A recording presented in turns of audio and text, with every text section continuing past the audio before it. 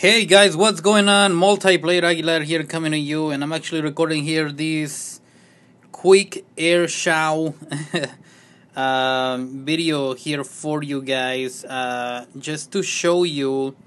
Let me turn on my Wi-Fi here since it's telling me that there is no GPS signal. Just to show you the brand new Generation 2 Pokemon Go app update. Now, this update literally just came out here about, I don't know, a couple hours ago, and I'm here in Anchorage, Alaska.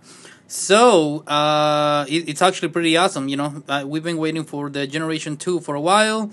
So, with that being said, let me just show you a little bit some of the new Pokemons that I have catch, just in a couple, just in the past couple hours, and I haven't really been going anywhere, Pokemon hunting or anything, just randomly, finding these guys and kind of getting them. So here we go.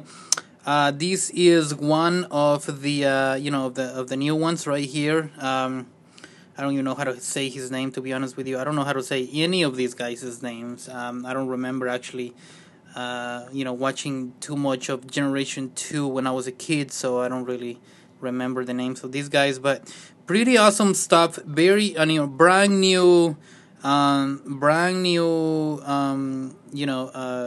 Pokemon's coming up here. Should be pretty interesting to see what else comes up. The good thing right here now, and I think it's actually pretty interesting as well, is that you can also you can tell that they are, if they are male or females, based on their little up signal. Like right here, this one is a male. I guess all of them are males. Male. Even this Eevee that I just caught is a male. This one right here is gonna be a whooper. This is a whooper. This is actually a little girl, as you can see right here by the sign.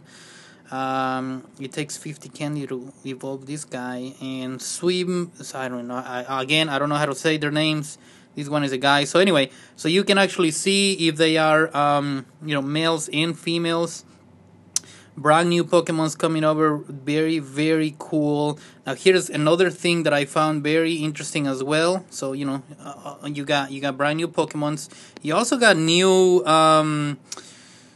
items. So for example, you've got the Nanab berry, which it says feed this to a Pokemon to calm it down, making it less erratic, which is kind of interesting. And then you also had the pineapple berry, which it tells you feed this to a Pokemon to make it drop more candy, which is actually pretty cool.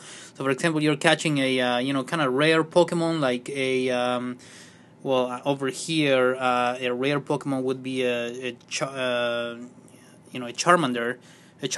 So yeah, that I will give that guy a pineapple berry so he can give me more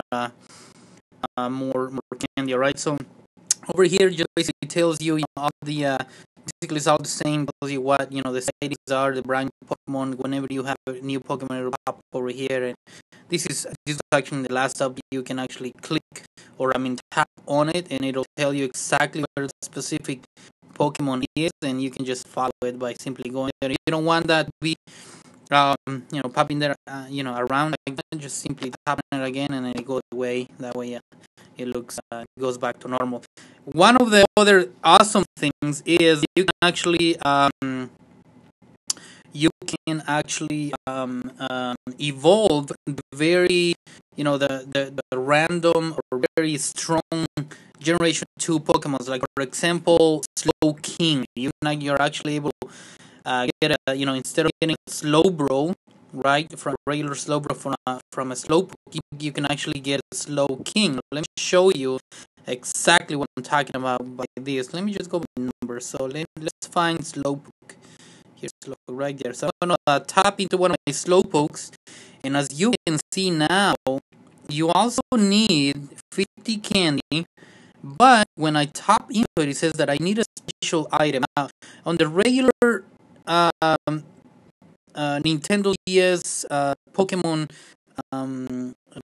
games, what you needed in order for you to evolve in this Slow King was for you to have a King Rock attached to your Pokemon and then trade it to somebody else in order for it to evolve. So I'm not sure exactly how you actually gonna get these special items, but as you can see, you can actually evolve this Slowpoke, to a Slow King whenever you got that specific item. Another one that needs a special item is Onyx, so you can evolve it into a Steelix. Let me find Onyx. Did I just pass Onyx? I totally passed Onyx. Where is Onyx? Right there. So here is Onyx. Obviously, at the beginning, remember that he's so weak, you couldn't do anything. It was just basically to have him. But again, you need 50 candy to evolve it into a Steelix, and you do need a special item. Now, I'm not sure exactly how you get these special items. If you know or you have information about that, please leave it below this video. Drop a comment below. Let us all know how you find specific items, because I have no idea how to find them. But whenever I find out how to find them, I'll let you guys know. I'll make another video and put it over here so you can find out more about it. Right. So there is Onyx. In order for you to evolve it into a Steelix, you need a special item and 50 candy, which is still low on that. There's another one that you can actually evolve, and that is Porygon 2. Now here is Porygon. Now you got Porygon right there. I only got 21 candy for Porygon, and again, you need a special item for this guy in order for you to evolve him, and 50 candy of it as well. And this one just basically evolves into Porygon 2. Yeah, I know, very original, huh? It's kind of funny. So yeah, you're gonna need some special items to evolve these specific Pokemon: Slowbro, Porygon, Onyx.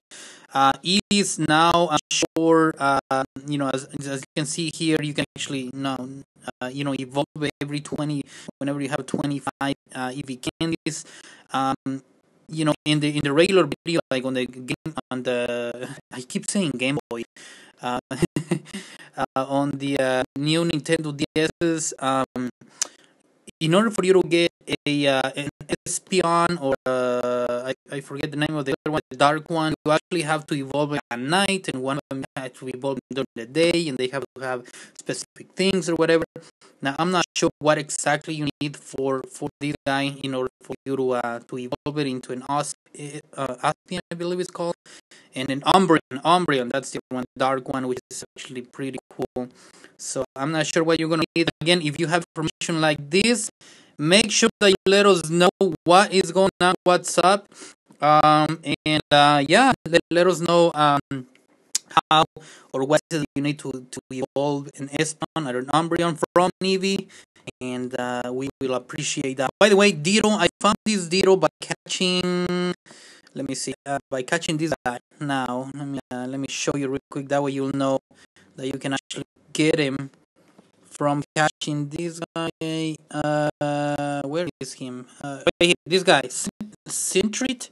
I don't know his name.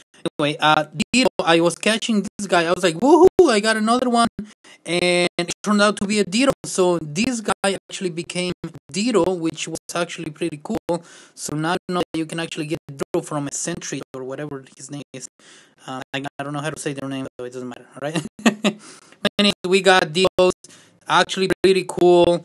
Hopefully you guys got some value from here, and if you do, make sure you actually rate this video, give it some thumbs up, share it around, drop the comments below, let us know which Pokemon you have caught so far. If you have any pictures, you can post them down in the bottom as well. Share your other videos, sharing your information as well. And other than that, this is Multiplayer Aguilar signing out.